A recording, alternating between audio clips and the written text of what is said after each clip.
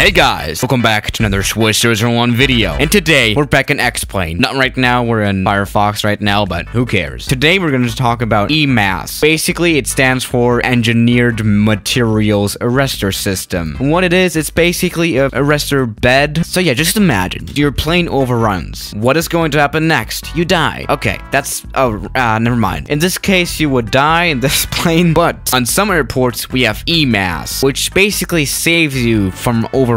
You know, you might have already seen clips like those on the internet. Here you can see a very nice example of EMAS. Plane is overrunning and hitting this surface, which lets the plane stop very quickly. Here's a southwest plane hitting an EMAS surface. Now, as you can see, the EMAS does not collapse under the weight of a person, but it does collapse under the weight of an aircraft. And that's basically what it is, yeah. Now, today I wanted to make like a test, kind of, you know, just to try out the EMAS and not real life, but in the sim. Problem is, though, that we don't have EMAS in X-Plane, so we have to do things kind of differently. So yeah, let's just go ahead and imagine a case. We are taking off normally. I said normally. Maybe we should use flaps, you know, 15 degrees. There we go. Maybe 15 degrees is a bit high, but who actually cares?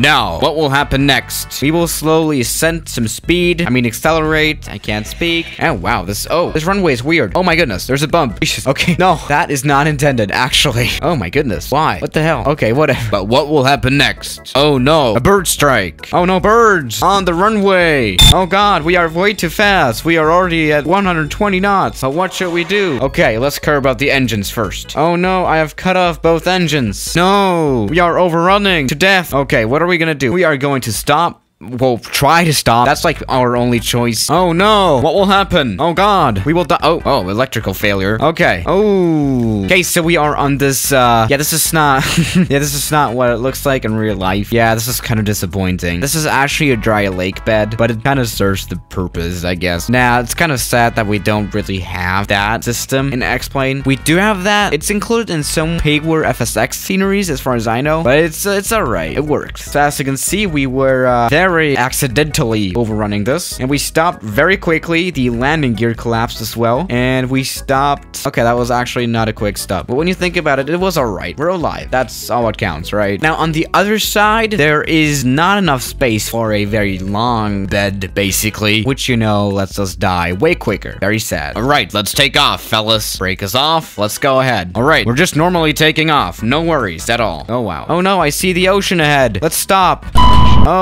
Oh god. No, let's not overrun, though. Let's not over...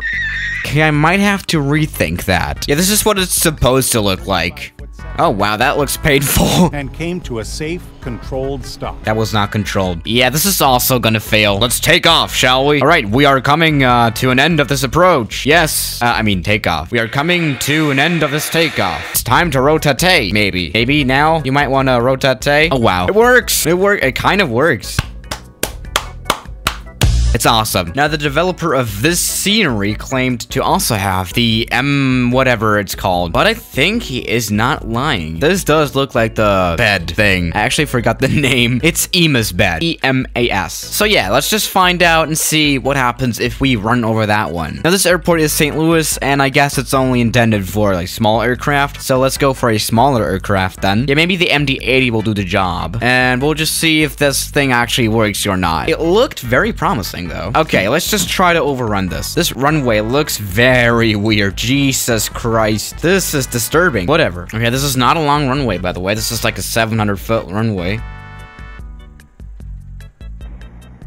Okay, what a disappointment. I mean, to be honest, it didn't overrun. It stopped quite quickly as well. So, you know, it kind of worked. So, yeah, let's try a bigger plane. Maybe the Thicko Knopf. There we go. Thicko Knopf and 225. You know, we have tried that one before. Let's just go ahead. This is a nice add-on scenery, by the way. This does not look bad. Okay, let's go for 100 knots. Something around that. All right, we're going 100 knots. I'm excited for the result of this. Oh, no. What is happening? We can't stop. Oh, God. We actually can't stop. Let's try to stop. Oh no. Oh god. Okay, we are kind of stopping actually. We're at 67 knots. Oh no, we are hitting the weird thing. Oh. That was a quick stop. Not gonna lie. Yeah, guys, don't worry. Don't worry. Everything's fine. Oh, there's a fence going through the highway. Okay, that's weird. Very nice beechcraft indeed. Let's try killing it. You know, I like the Kinger, but the artificial horizon always looks weird. I don't know. Okay, we're not cheating, by the way.